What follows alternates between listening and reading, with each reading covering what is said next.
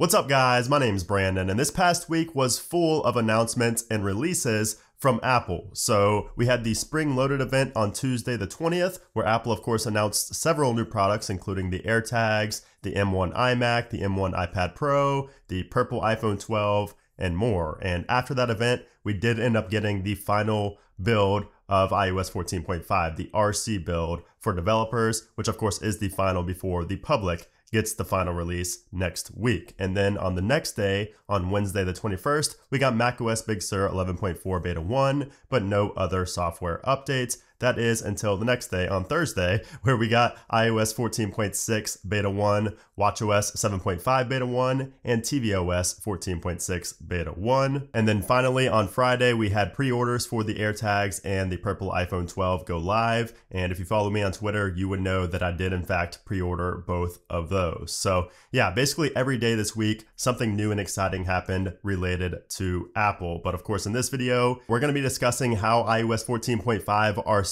has been running on my main device here, my iPhone 12 Pro, along with how iOS 14.6 Beta 1 has been running on my iPad Pro, which I use every day, and this iPhone 12, which I have been using a lot as well, trying to find new features and changes on it. So we're going to be talking performance, battery life, additional changes, and more, just as I do every single weekend here on the channel. So let's first talk about some additional new features and changes, and of course that's going to come in iOS 14.6 Beta 1. I've not found any new additional changes on iOS 14.5, the RC build, because it's pretty much the same as Beta 8. So we're going to set that off to the side for now and talk about iOS 14.6 Beta 1. And the first thing actually is a UI change inside of the music application. So if we go into music, if we go into a song here, I'll actually pull up 14.5 here as well so you can see the difference. If you take a look at the time underneath the song, where you like scrub, where you could see, how much time has elapsed and how much time is remaining right there, you could see that the font is smaller. So it's a smaller size right there. You're gonna have to look really close, and you may have to actually have these side by side for you to see it yourself, but also the volume indicator down there at the very bottom is smaller as well. So it seems like quite a few things have just gotten a little bit smaller, a little bit more compact here in the now playing view inside of the music application. I think it actually looks cleaner than it did in 14.5 in previous versions. Now, before we go any further, I do want to talk about my wallpapers, because a lot of people ask me in my past couple of videos for this wallpaper right here, and you might be wondering about this wallpaper and kind of just where you can download these. And I post every wallpaper in the Discord server, so if you go into Discord, the Apple Den right here, and go all the way to the bottom to wallpapers right here, you will see where all the wallpapers are posted, and this is the full quality. You could just download, you can see the download button up in the top right. You could download all of these wallpapers right there. Now I do also have a perk for members of the channel where I release like a wallpaper dump, where it's all of my wallpapers. I usually have like 15 to 20 wallpapers in there, and I will be posting that today on the community tab for members. But since so many of you guys asked for this wallpaper specifically, I will leave that linked down in the description below of this video, just a direct download so you don't have to go to Discord or anything like that. I'll also link this wallpaper as well, since a lot of people have been asking, and I don't just want to make you guys always go to Discord, but just for future reference, my wallpapers are always posted in Discord, and of course that is a member perk of the channel here as well. When you click that join button down below, you just kind of get a pack of them all, so you don't have to sift through different videos and different posts in Discord. So I just wanted to address that really quick before we move forward. So anyways, moving on, I did also want to address the AirPlay to HomePod feature, which I've complained about a lot in iOS 14.5 for a good reason. I mean, it was extremely annoying. This is a feature I use every single day. So when I'm in music right here and I go to AirPlay and I go to, let's just say, the Office, which is the HomePod right in front of me, in 14.5, this was not only extremely slow just to load up the song onto that HomePod, but when I would press play and pause and play and pause and go to the next song and previous song, it was extremely laggy. I showed this in multiple videos. Like, it would take forever to go to the next song.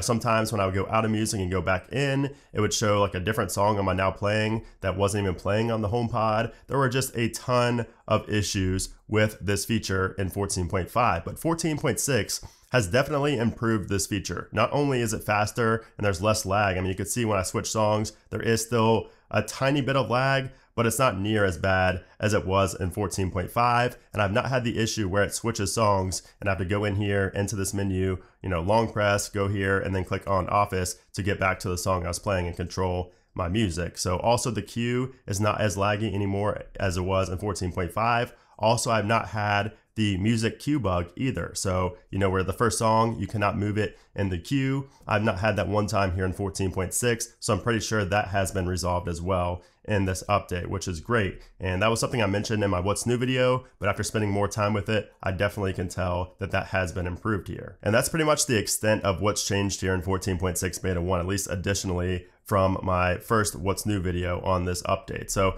really not a ton changed. Hopefully beta 2 does bring a little bit more, visual changes. I'm not expecting too much from a 0.6 update, especially after 14.5 had so many features in it, but it would be nice to see maybe something a little bit different in settings or something like that. Now going back to 14.5 RC very briefly, I did also want to talk about the battery health feature, the recalibration tool here for the iPhone 11 series. So I had my 11 Pro Max here on the RC build of 14.5, and you can see it still has not finished the recalibration of the battery. So I'm assuming that's because I just simply don't use this device enough. But if you guys have finished the recalibration process on your iPhone 11, let me know your results down below, because I've seen a lot of really good results of the battery capacity going up by like 3 or 4%. So there are a few people who the battery capacity it goes down or stays the same, but for most people this improves quite a bit. Over the past couple of days, I've seen you guys, send me messages on Twitter talking about how your maximum capacity has improved greatly after this new feature came out. This pretty much bug fix came out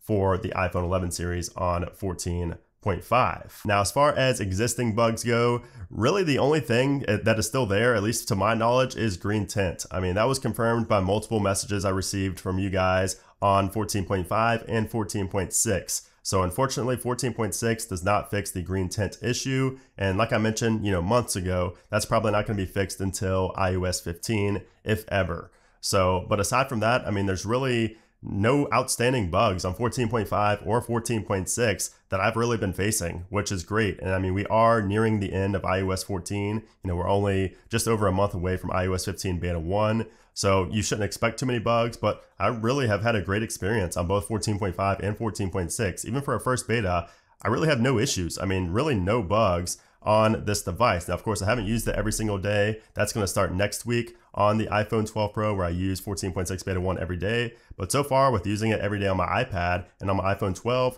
really not much, to complain about in terms of bugs on this update. And when it comes to the performance is actually excellent here on 14.6. I was very impressed with how well 14.6 beta 1 performs on both the iPad Pro and this iPhone 12. And if we actually go in and we're going to do an updated Geekbench test, just because everything is finished, all the background processes have finished now, so I can get a better read on what the benchmark is here for 14.6. So we're going to compare this to 14.5 when we come back. So you can see the scores there. We got a 1591 on the single core and a 4097 on the multi-core. So slightly higher than we got on the previous runs of 14.6 on the Geekbench, but you can see it's still not quite on 14.5's level right there, which had a 1599 and a 4079. So it is higher on the multi-core, but the single core it is a little bit behind on. But still, impressive results from a first beta here for 14.6. And as far as the battery life goes, battery life is good here on 14.6 beta 1, but I still think it's too early to judge whether it's,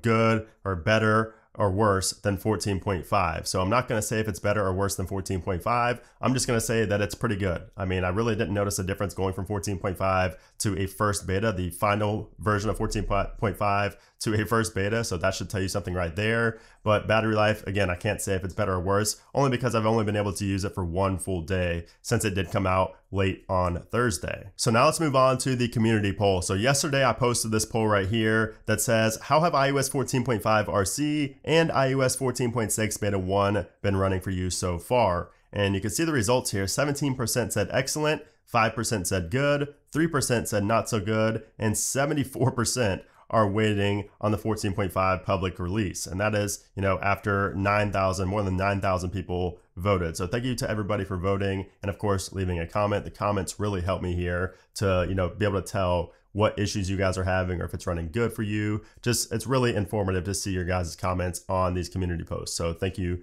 for doing that. So we're just going to read through a couple of them here just before we move on to what's next for Apple. So you can see a lot of people waiting for the release.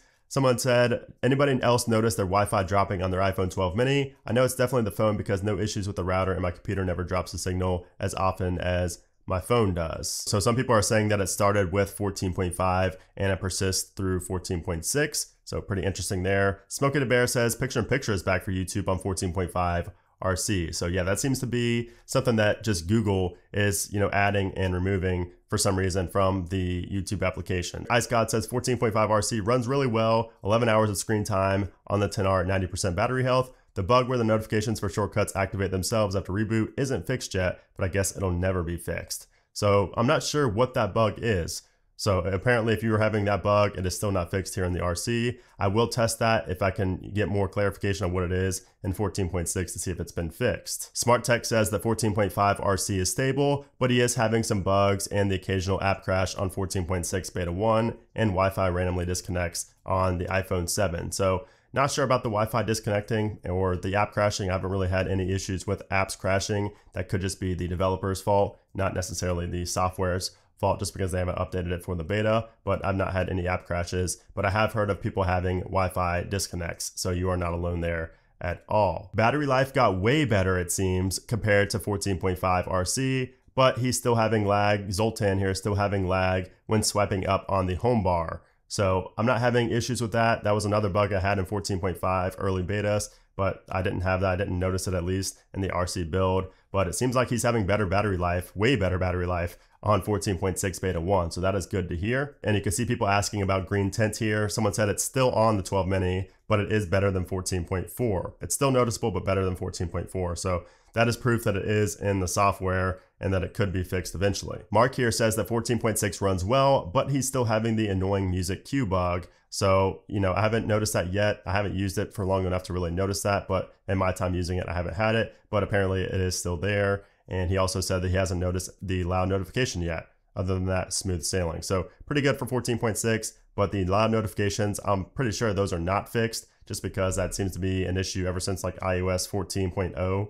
So I'd be very surprised if that is fixed, but I'll have to check and, keep you guys updated on the music queue bug once I notice it or continue to not notice it on my devices. Still having issues with the call blocking and identification feature. Disappears and takes 30 seconds or so to reappear. Not sure why. So I am not having that bug, but if you guys are, let me know down in the comments below. Leonardo asked if app tracking transparency works on 14.4.2. No, it does not. It's only on 14.5 and above. And I'm just gonna read a couple more here, but you can see Andrew says that on 14.5, his iPhone 11 is inconsistent with battery life and keyboard lag is back. So it seems to be suggesting really odd words that are out of context. So pretty interesting. So if you guys are having that issue, let me know. I've had no issues with keyboard lag in a while, and especially not with the auto suggest. So interesting there. Let me know if you guys are having that as well. And I'm just gonna read one more here. Let me find a good comment to talk about. Connor here says that in 14.6 beta 1 on his 2020 iPhone SE, he's having an issue with the AirPods Pro where he plays a YouTube video without them connected, then mid-video he connects them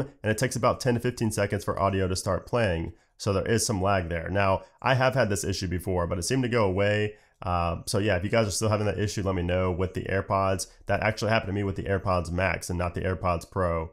So it doesn't seem to be an issue with just AirPods Pro. So let me know if you guys are having that. And you can see proceeds to say that the battery life has been great and performance feels good as well. So yeah, thank you to everybody who voted and left a comment in that community poll. It really does help me out. But anyways, let's move on to what's next for Apple. So if we go into our calendar here, next week is going to be very busy for Apple. So 14.5 is going to come out early next week, most likely on the 27th. Apple loves those Tuesday releases for software, but it could be anywhere from the 26th through the 28th. So we are expecting 14.5, the final release, on one of those days. Again, my money is on the 27th. Now, we could also see 14.6 beta 2 next week, but that's more likely going to be in the following week in May. And that's because beta 1 was released on a late Thursday afternoon there on the 22nd. So, it could come out next Thursday to be 1 week, but that just really doesn't seem too likely, in my opinion. It could just be on a 2-week cycle here for 14.6. And then, of course, on Friday, April 30th is when I will be picking up my AirTags and my purple iPhone 12 from the Apple Store, and I will bring you guys coverage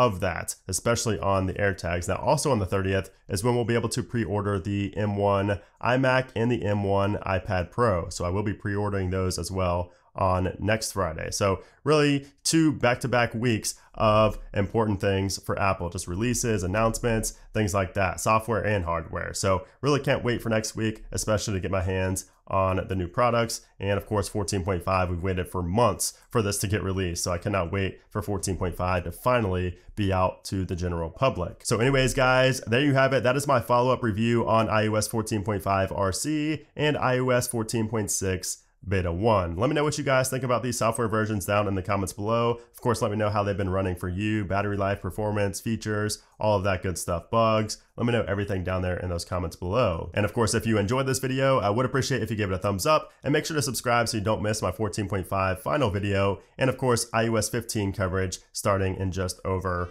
a month. But anyways, guys, thanks again for watching and I'll see you soon.